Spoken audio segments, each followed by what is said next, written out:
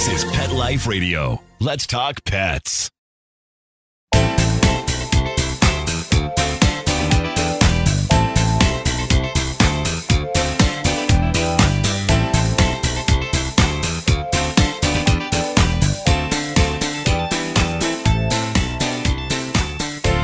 Welcome to Covered in Pet Hair, a boozy show for pet lovers on Pet Life Radio.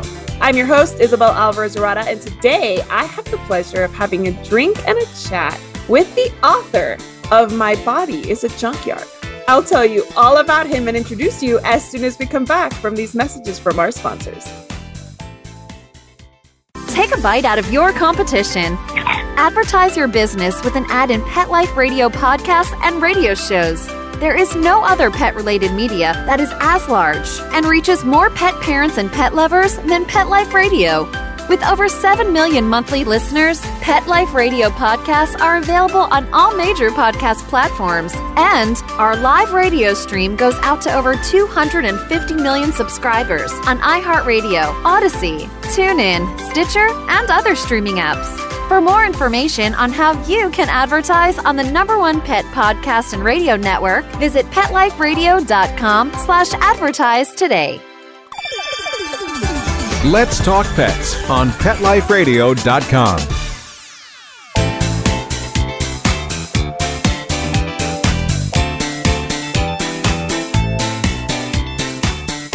Welcome back to Covered in Pet Hair. I'm your host, Isabel Alvarez-Zarada, and today I have the pleasure of having a drink and a chat with a pet parent, an unofficial cat foster. He's a pet sitter, a poet, a Virgo. He's an adventure seeker, a boozy foodie, and a Navy veteran. He's originally from Walla Walla, Washington, currently lives near Salt Lake City, Utah. He shares his home with his pop-pop, aka his dad, and a list of cats. Are we ready? He has Gremlin, who's a mischievous domestic shorthair that is about 8 pounds of fury. He has Quasimodo, a male cat that is very sweet but toothless, poor guy.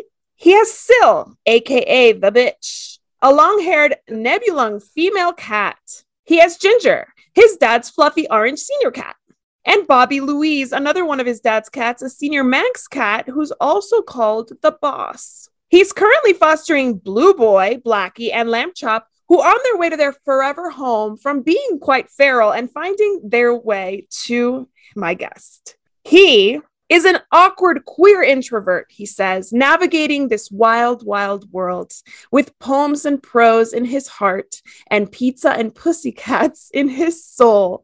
His name is Aitch Alexandar, and he's the author of My Body is a Junkyard, currently available on Amazon and all fine booksellers. Welcome, Aitch. It's so good to have you on the show. Great to be here. Awesome. Did you like your super long intro? I love it. Oh, so this is like, I get it now. It's like NPR. I went to a recording once and I saw how the sausage was made. You do all the things up front, then you record the things, and then you edit the things and slice and dice and put it together. Correct. That's incredible. Exactly That's exactly what happens. It looked live to me. It looked like so like natural how you put it together, the ones I've been watching. And obviously I'm focusing on all your cat ones. I just did Cat School and some other cool ones, Critter Room. But that's cool. I've never done this before. That's so awesome. Okay, yeah, welcome. Well, the next thing I do every time is introduce our drinking game for the day. So Today's drinking word, everybody, if you're playing the game, is this word right here. The secret word is Junkyard. So make sure you take a drink of whatever it is you're enjoying. Never drink and drive. Always drink responsibly, and just drink whenever you hear either one of us say that word, which, by the way, my guests won't know what it is. I don't even know what it is until I start editing. So I always introduce the show with a game, Aitch, and I want to get to know you a little bit. Before we talk about your book and your obsession with cats, I want to play Aitch's Favs. Okay. It's really easy. You're going to win this game. This is the easiest game you've ever played in your life. All you're going to tell me is the answer to my questions about what your favorite things are. Perfect. Let's do it. All right. Favorite breed of cat? All cats. All of them. Ragdoll's favorite. Yes, ragdolls. Oh, I love so how beautiful. they collapse. You know, the ragdoll is a U.S. bred cat, as I learned from your show. But I love what I used to have a ragdoll. I love how you pick them up and they collapse like a doll in your arms. That's why they're called that. I did not know that. I just do like their that little part. faces. Oh yeah, and the fluffiness. I had a flame pointed ragdoll, and his name was Odin, and he was also mean. But yeah, they just relax in your arms, go limp, sort of like a little doll. Oh, I love that. Well, this is not related to animals at all. What's your favorite type of pizza? Oh my god. Okay, my favorite pizza is anything with gorgonzola cheese, spinach as one pizza, half and half, one side of the pizza, then capers and sort of like smelly cheese, and oh my god, the fishies that people don't like, but the French love them. I love anchovy pizza. Seriously, it's very underrated. You gotta try it. You gotta put some capers on it. For whatever reason, the saltiness, mixes with saltiness, and really good sort of more mild cheese, but you can still taste it. That way it all mixes together. It's very good. Wow, that is a lot of flavors. That is crazy. So we love pizza. My husband's Italian, and I'm just a pizza lover. I've always been a pizza lover. And we have like big debates about what kinds of pizzas we like. And my mom and my grandmother, anchovy pizza all day long. Especially if it's like a really like classic Italian, that's awesome. thin type Neapolitan type pizza. They love their anchovies. Okay, I love it. I'm on the fence. I'm on the fence about the anchovies. Like, if I'm feeling it, I'm feeling it. If I'm not, it's too fishy for me, and I'm out. All right, next one. Do you eat your pizza with wine, by the way? Question. Or beer? It depends on what's in the house and where I'm at. Both. Got it, both. Okay, I can't do pizza with anything but wine, personally. So what is your favorite wine? Because you told me that you're a bit of a wino. Well, I mean, I would not like to say that in case my work sees this. I'm not a wino. I'm a wine connoisseur. Oh. I stand corrected. Wine connoisseur. Fan of wine. I'm from wine country. My hometown, Walla Walla, is Columbia Valley. And so, there's over 100 wineries there now. And they're really famous for their Merlots, their red wines. And so I favor Merlots and Cabs. But I'm open to, if say you love wine and you say this is my favorite wine, and it's maybe a sweeter or a whiter wine that I don't typically, flock to, I will try it because it's your favorite, right? And I want to share that, right? Right, that's the beauty of wine. You get to try different ones and see what you like. Maybe I am a wino. I sound like a wine. You are. I mean, wino's not a bad thing. No, okay. True. So I believe, and I should ask you what you're drinking tonight, because I believe I saw you sipping on a beer. Did I see you sipping on a beer? I am sipping on a beer. In fact, just in case, I'm an introvert. I wasn't sure how stressful this would be. I have many beers. Oh, you can't see it. Oh, here we go. Oh, no, there you go. It's peeking through my fake background. So it is Salt Lake City, an unknown fact. People here who are not religious love booze. And they have a lot of microbreweries here and some distilleries for whiskey. And so I'm drinking a local brew. I'm just now trying it out. It's pretty good. It's a golden sour ale from Shades Brewing in Salt Lake City. And it's extra tart, so I may consider mixing it with something. But I'm enjoying it. Nice. I love a local beer. I'm not a huge beer drinker, but if I'm out and about, especially in the summer, and there's a brewery or there's some kind of local beer to try, I will absolutely always try it. My next question for you before I tell you what I'm drinking is, who's your favorite author? Does it have to be nonfiction, fiction? Doesn't matter? Or doesn't matter. Okay. My favorite author probably is David Sedaris. I don't know if you've heard of him, but he writes essays. He's hilarious.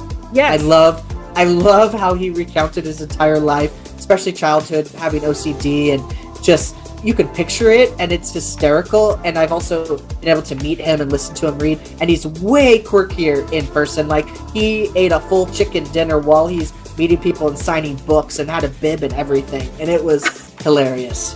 That is so cool. My husband's a big fan of his, interestingly enough, so I've got to tell him that. Well, I wasn't sure if you were going to go with like a classic author like Hemingway. So today, yes, you like Hemingway? I Okay, do. well, that's great, because I made a drink, or my husband made a drink. Thank you, bartender. He made me a classic daiquiri, which was what Hemingway drank in Cuba and Miami and Key West, wherever he would go. And he would always make it a double. I'm actually having a single. Cheers. I'm so excited to have you on the show. I just want to propose a toast to you being here. That's it. Perfect. That's gonna be your still. Have you seen the stills I do? I have seen the stills. Yes. Yeah, so that's gonna be your still. It was really good. All right. Yeah. Okay. It'll be like not a wino, a biro. A biro. New word, biro. All right. Yeah. So next, what is your favorite season? Everything but winter, but honestly, my favorite one is fall, especially here or in my home state. I love color, and I love the fall season with all the leaves and everything changing, and it's sort of a great, poetic goodbye to the season we had and into the new one. So yeah, so you guys get a lot of snow up there. I've been watching The Real Housewives of Salt Lake City, and y'all get a lot of snow up there. Yeah, it's overrated. It mostly snows in the mountains, but yeah, it snows here too. Yeah. Yeah. I'm not a big fan of snow. That's why I came to Sun City. My husband's military. They moved us to Fort Bliss. Yes. And I stayed here because it's always sunny in Sun City. And I love it that way. I love sun too. I can't help myself. All right. What is your favorite song of all time? You have to choose one. Like a song that I would listen over and over and over. Oh, yep. God. I know it's hard. This is hard. Especially here I'm just belching like Homer Simpson. Oh man, it's so hard. What do I listen to? I can't think of. Okay, music. Anything. Your favorite genre? Everything, but lately I'm listening to Tears for Fears, the new album. Ooh. And also incorporating some of the old. It's really fun. It depends on what I'm doing. Like when I'm driving or I want to set the mood and be in a good, seize the day, then it's going to be something pop like Pink, I love Pink. I love Pink. She's such a badass. Yeah. Oh, I am in love with Pink. I mean, who isn't? But who isn't really? That's true. Okay. Favorite holiday. I love Halloween.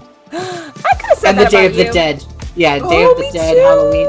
I feel like your glasses tell me that you're a Halloween, Day of the Dead statement kind of person. I love your glasses, by the way. I wouldn't just go dress up without people. That would be kind of weird. But yeah, I'll attend parties. Even as an introvert, I'll socialize and dress up and have fun. And I like Purim too, the Jewish cross-dressing holiday. Often men and women will wear the other attire. And that's fun too. So basically, I like all of the costume holidays. Yeah, why not? I love it. I love it too. Actually, I used to hate it when I was single because I felt like everybody was dressed like thirst. It was like a thirst trap, right? Like everybody's the sexy nurse and the sexy this. And like now that I'm a mom, I get to do like themed Halloween costumes with my family, and they're goofy and they're fun and they're not sexy at all. And like I'm like, okay, this is way more fun than having to be like, what can I dress up as to like catch a dude or something. I love it when families like pick something and dress up like Batman, like even morbid ones. I mean, food for thought, like someone here, my hairdresser, pre-COVID, because I cut it myself now, but was Bruce Wayne as their son was, but then it was the mom and dad after they got killed. It was totally messed up, but it was like clever too. And then they did a whole Guardians of the Galaxy where they all dressed up and she did their hair. And I love it when like whole families, they just like go all out for it. Love it too. We've done like really like benign ones because my kids are really little, but I feel like as they get older, they're gonna want to be really silly stuff. I have a friend who was like Blippi, and like her kids were like the trash truck thing that they like. She like made a whole trash truck thing and like one of his episodes. Like the kids are gonna start asking for more stuff. I know it. All right, what is your favorite place to visit in the world? Anywhere. You could go right now. I give you a ticket. Where you're going? Oh my god. Okay, if COVID didn't exist and I wasn't afraid of flying anymore, I would go back to Italy, Sorrento, and just eat all the pizza, find all the cats, drink all the wine. Oh my god, that sounds amazing. I'm coming with you. It's amazing. Let's do it. That sounds like a perfect trip. All right, and the last one is, what is your favorite movie? Oh, that one's a little easier for me because I'm super obsessed with movies. What isn't my favorite movie? Basically, I love so many things, but I love all of the Marvel movies of late. My favorite one I mentioned earlier is Guardians of the Galaxy, just the first one, not the second one. But the soundtrack was amazing, the acting was amazing, the women were strong, feminists, unlike the director, who's kind of a jackass. Mm-hmm. That's why I don't like the second one, because the woman who actually co-wrote the first one that he sort of took credit for, her name is Nicole Perlman, I think. it was her idea, and James Gunn was brought in to make it better and add the comedy, and he totally had a mantrum and tried to take credit and tried to say, you could look it up, tried to say that, well, I guess, Hollywood recognizes first drafts. Yeah, when you write a book, guess what? The author gets the credit, not the editor, right? Exactly. Oh my gosh. I did not know about this drama. Him, but he's a drama queen, and be a feminist. Come on, dude. And also, I love the use of the word mantrum. Like, how have I missed that word? Like, I feel like I have never used that word before, but like, where's it been all my life? Yeah, you're welcome. I've seen a mantrum or two. I hate to say it. All right, so that was our game, but now I need to quote you. I was, stalking you on social media. Okay. And I saw you had posted, sometimes my heart is like a dog, forgiving and hopeful. Other times my heart is like a cat, ferocious and homicidal. So just so I know, who am I dealing with right now? Is it the forgiving and hopeful heart, or is it the ferocious and homicidal heart? Definitely the forgiving, yes, and hopeful. Yeah, you seem very, very at ease, like calm, cool, calm and collected. Yeah. All right. So how long have you been writing? Because you were somewhere, I found that you were a Navy veteran, and now you're the author of a book that we're going to get into. So when did this all happen? Have you always been a writer? Yeah, I wrote all through high school, and I won some awards. And in fact, I wrote some cheesy speech when I was 14 about what it means to be a patriot before the word was sort of hijacked. And I had to read it at the football game. And I don't like sports. And it was super humiliating, but it came with a pizza party. So I did it, I read it, and I won this essay contest at 14. And then I got a pizza party, which is totally me, right? But yes. I mainly wrote speeches and essays, and I only dabbled in poetry. And so it's only been since COVID that I started kind of going back to poetry. Nice. Okay. Yeah. So your book, My Body is a Junkyard, which I love the title. I mean, I'll never forget that. It's perfect. It's all poems. Is that right? No prose? It's all poems, but some of it's definitely not like hoity-toity poetry. It's not Shakespeare or anything. It's more like modernized poems, and some of the poetry are longer prose type poems. An English major, which I am, by the way, might not call it poetry. Got it. There's a debate out there, but I believe that it's poetry, and I hope that people who read it also believe so. Well, what's really funny is poetry has always made me really uncomfortable. Oh, okay. Because it's so, I guess, vulnerable. Yes. Is that what I'm going to find when I read your book? I have a feeling that's exactly what I'm going to find. It's exactly what you're going to find. I didn't get this adorable and funny without going through a lot of crap.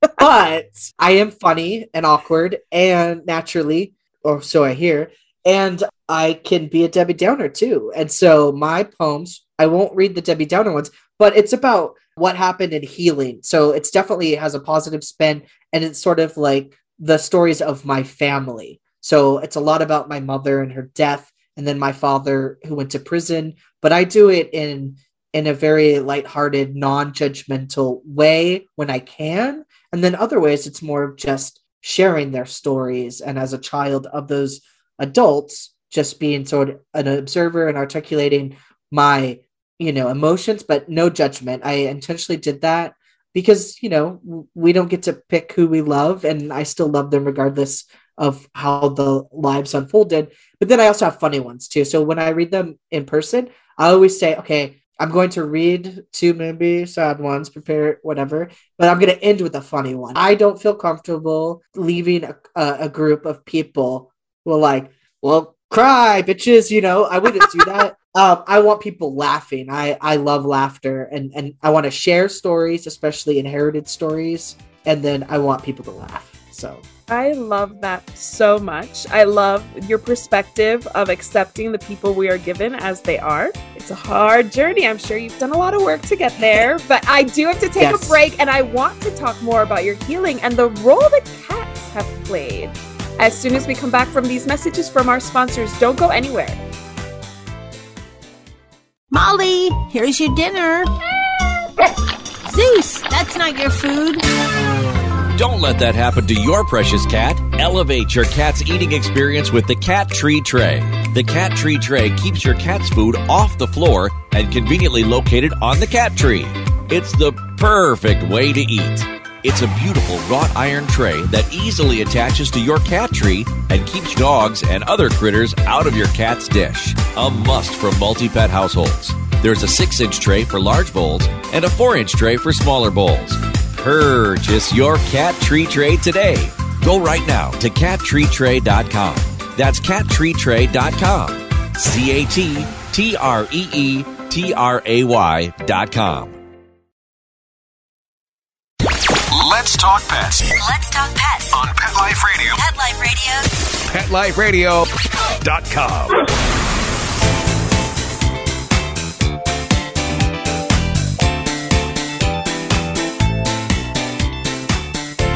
Welcome back to Covered in Pet Hair. I'm your host, Isabel Alvarez-Arada, and today I'm talking to Aitch Alexandar, the author of My Body is a Junkyard. And don't we all feel that way sometimes? I mean, it's just like such a relatable title that without knowing what's in it, I already wanted to read it. But Aitch, I want to kind of tell our audience how the book is described, and then I'm going to invite you to read a poem, if that's okay with you. Yes. Yeah. Wonderful. Okay. So according to Amazon, My Body is a Junkyard is a raw and powerful collection of writings by Aitch Alexandar that charts a literary course through the poet's life.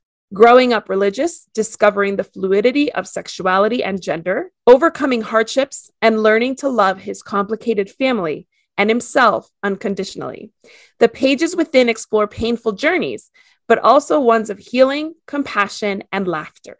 If that doesn't make somebody pick up the book, I don't know what will. And another thing that you talk about a lot is pizza and cats, apparently. Yes. Will you please read one of your cat poems for us? Yes. Yay! So I will read the final poem, which my favorite. Is that egotistical? My favorite poem of mine it's called Tombstone. Okay. So, you know that feeling you get when you start falling in love? Hormones flying, fantasies whirling, the moon and the sun, all perfect in their rotations. Every single song you hear lights up your soul. You want to recite poetry. You want to write poetry. You dress up and maybe even add a dollop of scent. You see rainbows everywhere you go, and 4-leaf clovers too. You are one obnoxious, lovesick cliche after another. You know what I mean? That's exactly how I feel about cats and pizza. Every single cat I meet is a rainbow, even the evil ones, especially the evil ones. Every single pizza I see is a poem, even the shitty ones. When I die, my tombstone will read, he probably loved cats and pizza too much, but he sure was happy. I love it! I did not see it going into cats and pizza, but there we went. I love it so much. Okay, so did you have cats growing up? I did. Yeah, I mean, yes, my other family members. I didn't have the greatest, spoiler alert, if anyone reads my book, I didn't have the greatest upbringing. However, someone in my life I cared about had pets, and I always loved the cats. Yes. Did you connect with them immediately? Was it a process? Yes. Do you remember? No, I connected with them immediately, and I remember their names, and I remember what they look like, and I remember roughly how old I was or where I lived. And my dad is also he's the original one, probably the OG crazy cat dad. He, if not kept in check, we would get reported probably to the Humane Society. He would be a hoarder of cats. He's so giving, despite, choices he's made in his past. He is the most giving person, and he loves cats. And at certain times in his life, he's had about 20 feral cats where he lines them up. Not here, because I have some rules. I don't want to go to jail or anything, but he lines these farm cats and I saw it one time when I was visiting, and he had like 20 metal tins, and he just had a giant bag of cattle feed type cat food, and just like ding, ding, ding, ding, ding, filled them out. And this was before we all had phones. I just had a tiny little flip phone, and cats from everywhere, like from rooftops, from underneath buildings, at my grandparents' house. They appeared suddenly, Pavlov, whatever. They hear the noise, and then 0 cats to 20 within 20 seconds. That is so cool. So What is it about cats that you prefer, say, over dogs? Like, why are you not obsessed with dogs and pizza? What do you think? I mean, I would still pet dogs and want to be their friends if I see them. But I don't know. I love cats. I love the fact they purr usually. And they're like the only sociopaths I welcome in my life. And they're independent, but they're beautiful. They're mischievous. They can tell, just like dogs, though. I mean, I just want to get it straight, even though I'm not straight. I do not dislike dogs. I just like, it lights up my soul, cats. Like, I don't know why. It must be a genetic thing I inherited. Like I said, my dad, it just like, if I see a cat or we talk about cats or I watch cat videos or I hear cat, like I am immediately happy. Yeah. I don't know why. Yeah. Yeah. So I had a guest like in season 1 ages ago that told me that there is a thought out there, like it's not proven by science or anything, but some people believe that cats use their purr to heal themselves. And in purring in our presence, they might actually be healing us too. Really? And I would totally agree with that, right? Like when your cat is on your lap and purring, there is definitely a healing to that. I agree. Do you think I could get my money back from my therapist though? No. I think the perfect situation would be therapy while sitting with a purring cat. Okay, I'm going to look into that now. Therapy and cats. Yes. Forget goat yoga. We need cat therapy. Yes, we do. Okay. I'm going to write that down. I'm going to sign up for that as well. Okay. So your dream, one of your dreams, because I think you probably have many, is to have a cat rescue called Gatos and Games. So tell me what that would look like for you. Okay, so I'm still in research phase. I have studied multiple foreign languages and being a writer, just an English major who never graduated, but I still identify as an English major technically. I love the alliteration. So one, I liked games and gatos. Got to go together, right? There is a cat cafe in Salt Lake City called Tinker's. I would love to put her in touch with you. She has a beautiful story and it's like a grassroots. She did a Kickstarter. It is the best place. I've been to many cat cafes and this is one of my favorites in the country. I would love to talk to her. And I would love you to highlight her story and her just meet you and what you're doing. In part was inspired by what she did. And I've watched some of her YouTube videos and she basically got a pulse on the community in Utah and Salt Lake. And she went to, from what I learned from her videos, she went to farmers markets and she put herself out there to socialize the idea years before she even did the actual legwork, right? The buying the property, the getting the money, the working with the Humane Society and all those things that you have to do. She actually put herself out there in the idea to see if people wanted it. And so that's what I would like to do first in West Valley City, which has a larger Hispanic population. And that's sort of why I like the whole gatos. I don't know if the larger population is interested in gatos like I am. I know they are there's a lot of flea markets. So if I can tie into a flea market, then I'm golden. Yes, we love a flea market. Yeah, no, and I love it. And I want it to be something. I feel that West Valley is neglected. I moved here from DC. I love it. I love West Valley. God, I lived in DC. What? Dude! Yeah, that's so crazy. I lived in DC forever. DC proper or DC area? I lived on Capitol Hill for a while. I worked on Capitol Hill, but I was in hospitality. I worked at the Hotel George and the Hyatt Regency Washington. Nice. Then I lived in Alexandria for ages. I had a pet sitting dog walking business that serviced all of Northern Virginia for a long time.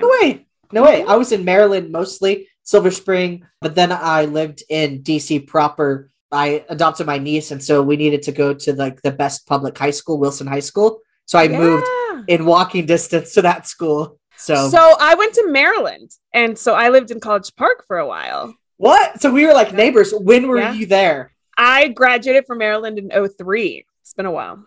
That's the school I never graduated from. So UMD College Park. Terps. That's so crazy. Yeah. I was an English major there who 2006 dropped out because I got picked up for my job. So, and I've been with my job, military service plus as a civilian for 21 years now. Wow, that's amazing. Congratulations. And a linguist. I studied French and international business at Maryland. So I too am a linguist. I don't think I'm as good a linguist as you are actually, but I'm trying to be a linguist like you are. Good. So that is so cool. So tell us about your book. Where can we get it? Why should we buy it? Give us all the details. Sure. Yes. My book it's a chat book, a poetry chat book. It is about 90 pages. It's called My Body's a Junkyard. I don't know why I looked at it like I don't know the name of my own book. This is the proof still because here we go. There we go. So it's a proof. You can see that because it has a little weird little sensor thing, but that just says not for pre-sale. And it is a picture of me when I was 18. And I include the original picture, but my publisher, so it's self-published, but it's through a hybrid publisher here in Utah called Glass Spider. And the husband and wife duo turned my picture into this beautiful art and then wrote the little thing that you read. And I loved working with them. And I really love what they did and how they made my dreams come true. You can find it where all books are sold online and then also in bookstores as well. Since it's self-published on Amazon and also Ingram Spark. Ingram Spark partners with bookstores and independent locations. So if anyone wants to buy it that way and then donate a copy to your local bookstore or your local library, then that would be awesome too. Ooh, I love that, actually. I might just do that because I feel like El Paso needs a little bit more of a, I guess, we're Texas. Oh, yes. It's you Texas. Know what I'm about to say. Yes, I would love to send you some free books and I'll sign one of them for you. Thank you. I would love to have that. Yeah, and I will get those to you. And then if you could donate some of the other ones, that would be awesome. And I will take them to the library, yes. So that we can have gay, queer, trans writers, give them a chance, give y'all a chance to get in Texas. That would be awesome. Yeah, yes, absolutely. Well, I just want to propose a toast to you because I've had such a good time getting to know you, fellow DC terp linguist. We have so much in common.